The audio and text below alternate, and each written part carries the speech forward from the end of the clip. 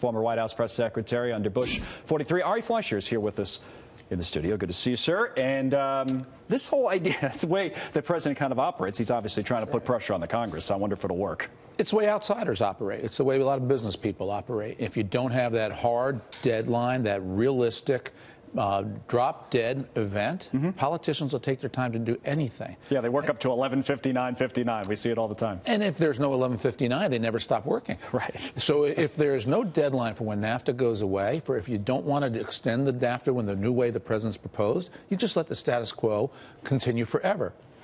Well, comes the outsider and says, I don't do it that way. Yeah. That's how I view what he's doing here, and I think he's probably right. He probably is. The risk, obviously, is that financial markets, which are in a good mood, for a lack of a better term, today after the China news, or at least this truce that seems to have been put in place over the weekend, they get a little bit jittery with uncertainty. Whereas maybe you're putting pressure on the Democrats in Congress, but the markets want to say, all right, I thought this whole NAFTA thing was rearview mirror stuff. You know, it's not. I try to be fair to President Trump, to study what he does and to say why, and to look at him the way he was elected to be, somebody to change Washington.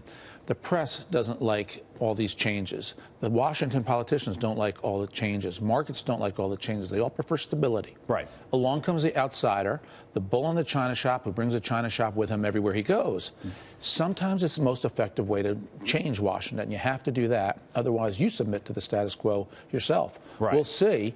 But this is Trump's operations, and I can't fault him for it. Now, what do you make of what he did this weekend in Buenos Aires, how he handled the Chinese? He doesn't have a deal yet. Nobody's saying that he does.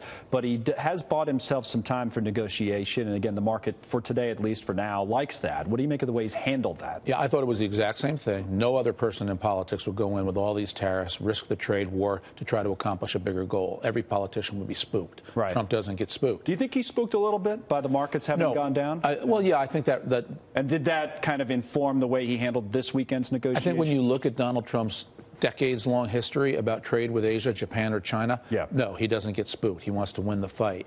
As a politician now, I think he'd prefer to have calm in the markets going up. But I think this was about his relationship with President Xi. I think he has that personal rapport, and he said, I'll declare a truce because my relationship with Xi is so good, and then we'll come back and see. How much do those temporarily to the good? Those personal relationships. I mean, obviously you can say a lot, but I'm sure you saw it in working with President Bush a little bit. Those personal one-on-one relationships matter because we get caught up. We'll talk about this in a minute when we get into China in our next segment. But we get caught up. Is Robert Lighthizer leading the negotiations? Is Peter Navarro involved? Is Secretary Mnuchin involved? But what about the one-on-one leader-to-leader relationships? That's all part of the mix. You have your advisors over your shoulders giving you the views, but ultimately it comes down to the decider-in-chief, the president. And when he is another decider in chief, the president of China, saying to him, I'll give you X, Y, and Z if you give me A, B, and C. Yeah. Even if it's not in writing, even if it's subject to negotiation and 90 days out, that is powerful. Now, over those 90 days, if it doesn't come to be, then of course we're going to be right back where we started. This is how it works. And this president might be more likely than others, I think, to kind of cut one of those deals, maybe without checking with advisors sometimes. Absolutely. Which is funny. I want to give you time to reflect on the death of President Bush as the country remembers Bush 41 today. What are you thinking about? You know, I just remember, and I'm pretty sure it was after September 11th, President George H.W. Bush came around the White House in the West Wing, and he just poked his head into everybody's offices. And he came into mine, and just to give me an attaboy, he said, you guys are doing great. You're doing a wonderful job for your country.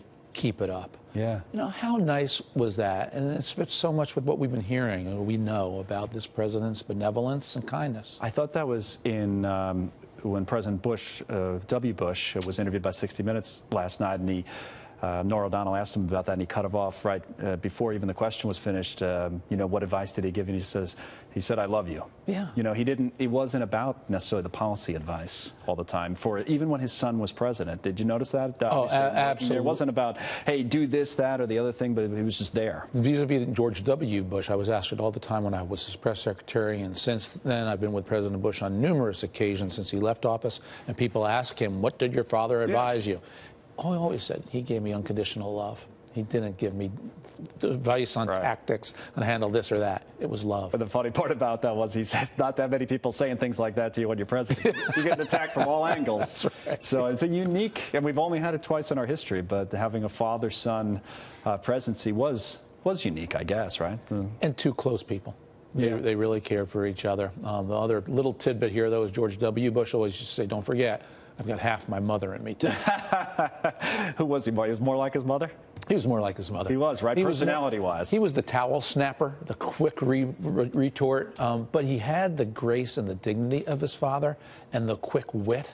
Yeah. And the willingness to mix it up and fight a little like his mother. And I noticed in one of his father's interviews years ago that I was rereading it this weekend, that he gave both of his sons credit for being more astute politically in terms of connecting with people, both Jeb and George W., than he was. No question. I think that's true. And one of the things, I have to point this out, in all the wonderful coverage of George H.W. Bush now, many who are praising him now are the ones who use these very same issues to criticize him when he was president. Yep. Now back then he was patrician, out of touch, they used to say when he was in office. And now they're using this as noblesse oblige, a role model, self-service to the country. The Newsweek cover when he was portrayed as a wimp. That's right. That's right. I'm glad they're getting it right now, but I wish they got it right back then, too. Good to see you today, especially today. Thanks very much. Thank you. Ari Fleischer. Now.